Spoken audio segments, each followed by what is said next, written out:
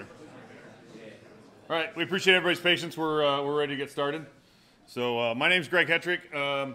For those who don't know me, I'm kind of the lead organizer for BSides Iowa. Last year we formed a 501c3, and myself and John Pudwell and Chad Smith, who were running around here, formed the board, and we kind of helped run it. And then I've got a bunch of other organizers that helped out this year, and I'll point those out in a minute. So first off, welcome. For those who were here last year, you know we ran out of coffee in like 13 seconds. It was quick. Like I ordered, and they're like, "How about 6 gallons of coffee?" I'm like, "That's a ton of coffee." I'm thinking like a big got cooler full of coffee. It was gone like that. So this year they're gonna come keep checking it for us. The other question I got a lot of is why did we charge this year? So last year we had 170 register, 177 register. We had 112 show up, and we ordered T-shirts. And this year we want to do electronic badges. And so all that kind of costs a little bit of money, so we decided this year what we'll do is we'll just charge a little bit for those who can do it. Students were still free, and then we had a kind of a free will donation thing. So that's why we did it this year, kind of give a little skin in the game, help support some of the costs that we had. So hopefully nobody was offended. We actually did have 228 register. We've had several pay at the door, so our numbers went up. I don't suspect we'll change that next year at all. I think it worked out pretty well. A little bit about our history. So I've talked about this last year. So Ken Johnson ran BSides for several years, and then a group of us took it over in 2017. So this is kind of what our numbers have looked like. I want to point out this year, so last year we had just enough talks to fill our schedule. This year we had 30. It was amazing. We had some really, really good talks. There was a group of about 7 of us who went through the CFPs. And just so everybody knows how we did it, we stripped out all the names, all the bio information, just looked at talk titles and abstracts, and then we just voted on them. And the ones that are presented today, there's 18 of them, were the ones that we all voted, in the top 18. So there's some fantastic talks. There was some really, really good talks that we had to turn down, and we feel really bad about that. Next year, depending upon attendance, we may open up a 3rd track, but I think we might try and keep it about this size, just so that we can keep everything rolling. So one of the things that was asked is, we're a 501c3 and we do a lot with donations and sponsor money was can we just kind of give some financial transparency? And I was like, sure, no problem. So at the end of last year, we finished with about $3,000 in the bank. This year is the next line there. So we had about $3,000 in in-kind donations. So we got stuff from Hack 5, we got stuff from No Starch Press. We have an attorney that works with us that kind of helps the corporate side of things when we need help. And those were all in-kind donations that we accepted. We got about $9,000 in cash from our sponsors, who Pratham's outside. They're the only sponsor that had a booth this year. So make sure you stop out and talk to those guys. And then we had about $2,600 in the donations ticket sales. When you signed up for a ticket, if you weren't a student, it was $15 for a regular ticket, or we had another ticket that was just like a free will donation over $20. And so we ended up about $2,600 that way, which was awesome. And then our expenses so far for this year, T-shirts cost us just over $2,000. Badges were $2,400. They were about $8.50 a badge, something like that, assembled and everything. And I forgot to add batteries. Batteries were like $60. We had to buy 300 batteries. The venue charged us $895, which is really nice. The signage that we have put up was $310. We ordered more stickers. We had a speaker dinner last night. The meals are provided. So just a quick note on that. Everybody should have got a lunch voucher. If you did not get a lunch voucher, don't worry, we still got your lunch for you. Just check with the registration desk and just let them know you didn't get one. And when you go through the line, just tell them you don't have one, and we'll give them a count at the end, and everybody will be good. After party, so there is an after party. I'll talk about it in a minute. We'll spend some money there. And then we just got some miscellaneous other expenses. As of last night, we have about $3,200 in the bank. So we should be in pretty good shape to get something rolling for next year. So badges. This is Greg Rice. Greg was one of our organizers. He's the one that designed the badges, and he did an awesome job. So he's just going to give you a little walkthrough on those. Thanks.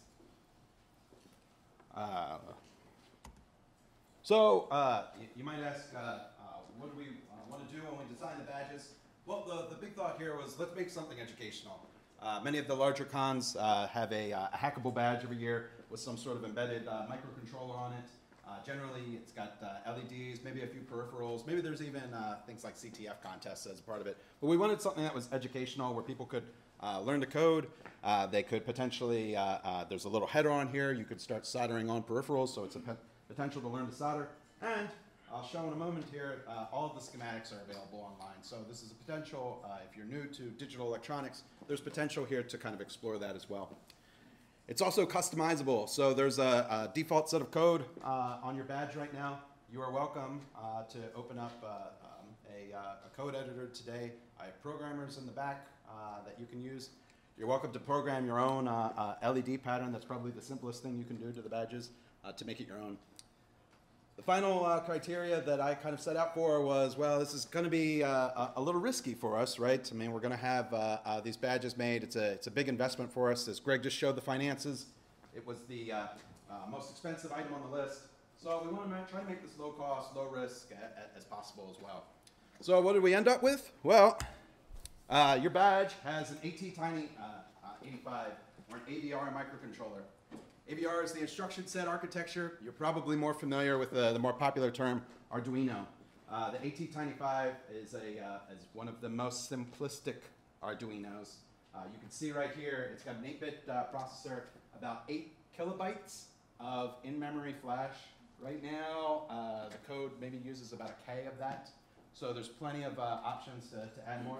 512 bytes of SRAM. And it's got lots and lots of built-in peripherals like temperature sensor, A to D controller, SPI bus, and so on. It's very low power. Your chips run in sleep mode today. It draws maybe on the order of like tens of microamps, and it runs off a 3-volt battery. If you leave this badge running, it should last a little over a week on its present watch battery. It also, as I noted, has a programmable header. You can pick up an AVR programmer for like 15, 20 bucks. You can build your own, so it's fully programmable as well. Design and manufacture, you can find, if you looked on the back of your badge, there's a GitHub address. Everything's been open source. So the schematics, the PCB layout, the code, all available online. You can take a look at that and start to muck with it. There's a README file there that I think is helpful. Hardware, if you wanted to play with the circuits in the future.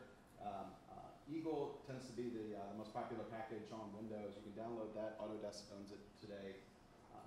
You can download it for free. KiCad is the open source version. It's also very easy to use. You can use that on Linux, Windows. I don't know if it runs on Mac.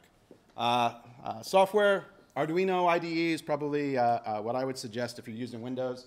Linux, use your favorite editor. GCC AVR is your friend to compile this code. AVR Dude is what you would use to actually program the badge. We actually have all of this manufactured by Seed Fusion PCB. Seed is a great, if you're familiar with like SparkFun or Adafruit, right? Seed is a similar outfit. They, a few years ago, set up a Chinese computer-aided manufacturing team. Today they specialize in small maker projects, easy runs. We had a great team there working through actual manufacturing of the badge because I wasn't about to solder 200 badges. Words of caution with the badge. It's surface-mounted parts, so I wouldn't like peel at the battery or pick at the chips. I mean, eventually, right? These should be fine and resilient to last. But if you're prying at the battery, you'll eventually pry the parts off. I doubt if you just leave it alone, it should just be fine. If for some reason you look at your badge today and it's not working, just hit the reset button. That should reset it. In the event that it's still not working, do what most computer people do: pull the battery and reboot it. If it's still not working, bring it to me. I will. I have some material on the back today. We can debug it together. Badge customization. You can again download and review the code. GitHub address is on the back. The microcontroller. The code's a little complicated just because we set it up to reduce power. It's pretty easy to read. The microcontroller does go to sleep though to reduce power. If you wanted to, if you start looking at Arduino resources, the easiest thing to do here is to start banging out LEDs right within your main loop. So you could eliminate the sleep and whatnot, and it'll increase power, but it'll still last today.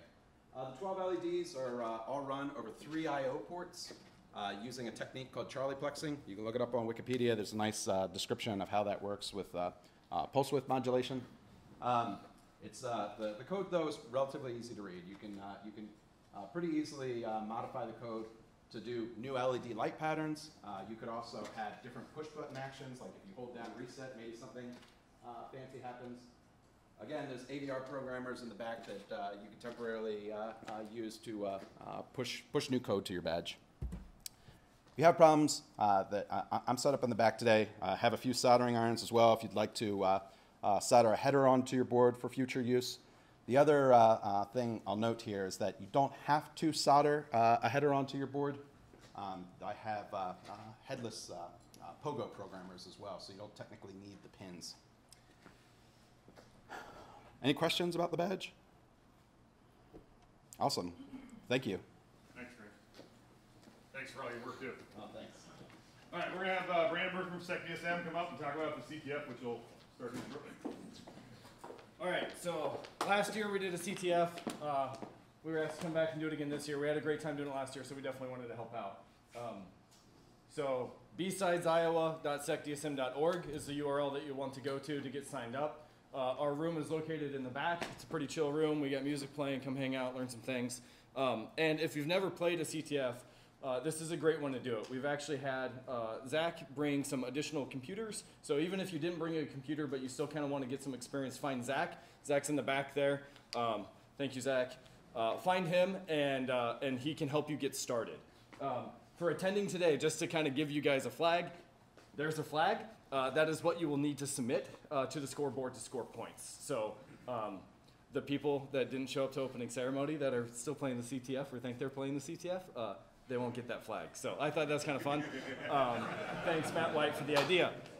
So this year we had a lot of people help out with the challenges. I think the count is 59 challenges, which is a lot. We had 7 people involved with bringing up 7 SecDSM members with either submitting challenges, managing the infrastructure, and just kind of getting going. So I'll talk a lot more about that in closing ceremonies, about who those people were, what they did, and all that. But yeah, come check it out. It should be a really fun time. Thanks.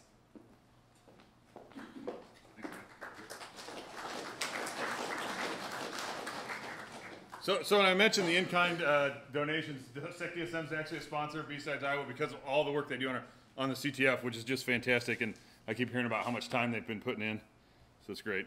Special thanks, these organizers really helped out. John helped out with t-shirts, Greg, of course, did the badges, Antoinette did the volunteers and just helped out around, and Brandon helped us find the venue and the after-party vendor, so thanks for those guys, and there was more that helped, and then again, special thanks to our sponsors. As I showed you in the financial piece, without them, we couldn't put this on. So we really appreciate them. So keep that in mind, and talk to the Pradham guys that are outside. And I know there's Observe IT is floating around, and the Pro Circular guys are floating around, and I've seen SecureWorks. One of them's going to talk today. So just say thank you, and Principal as well. Housekeeping. So the restrooms are just straight down the hall here. Lounges, we can use all these lounges. There's one upstairs that we can use as well, so feel free to hang out. Can they get to the CTF from the lounges too? Yeah, there's challenges that you'll need to go to the room for. In the room? Okay. Yeah. Recording. So one big question. All the talks are being recorded, as you can see. We have a BSides Iowa YouTube channel. They'll all be posted up there. Evan's awesome about it. We appreciate him coming up and helping us out. He usually has them up by like Wednesday, sometimes even before he leaves town, so he's really quick. We do have some free stuff to give away, some books, and there'll be some CTF prizes. So if you compete the CTF, there's a chance for prizes. Wi-Fi, if you really dare to get on it. There's the GV events and the go to GVU. Q4 is the password. Twitter handle. So there's some confusion, right? We actually have 2 Twitter handles.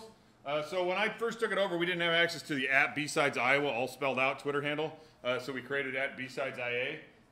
But over the last year, I was able to get Twitter to give me access to the other one. So we have it now. So if you can all move over to BSides Iowa, that's where we'll get it, because I've been trying to track 2 and tweeting. People are tweeting this and that one. So we're going to move everything over to BSides Iowa because it just makes more sense, I think. And the last thing is just, we're here to have fun. We're here to learn a lot, and we're here to network. So, be nice, damn it.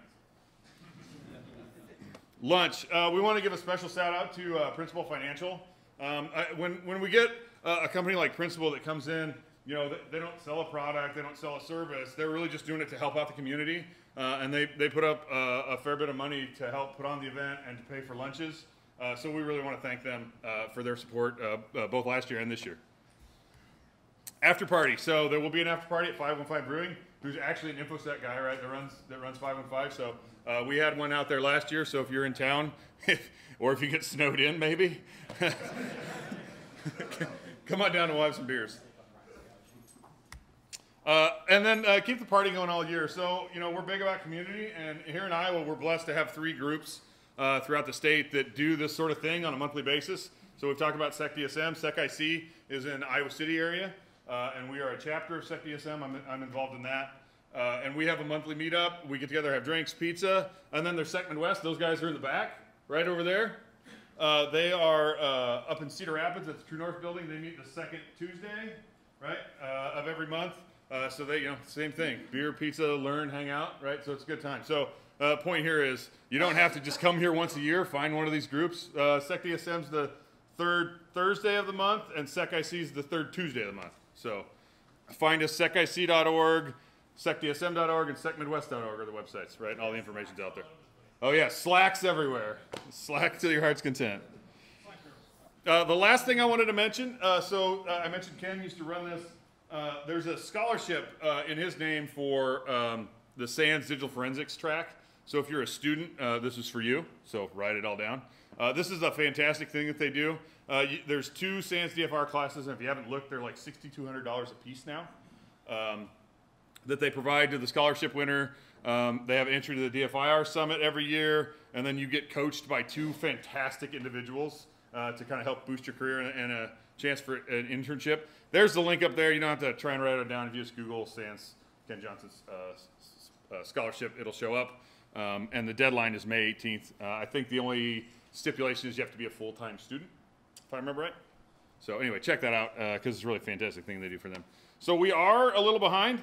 We won't compress talks or anything. We'll probably try and make up some time at lunch. We'll probably start right at 1, just depends where we finish. I think we'll be okay though. And then I gave a half hour for the closing ceremonies. It doesn't take that long, so we'll compress there. But we'll just keep things rolling from here on out. So stay tuned. Track 1's in here. Track 2 is right next door. CTF room is down the hall. In about 5 minutes, we'll get started with the talks.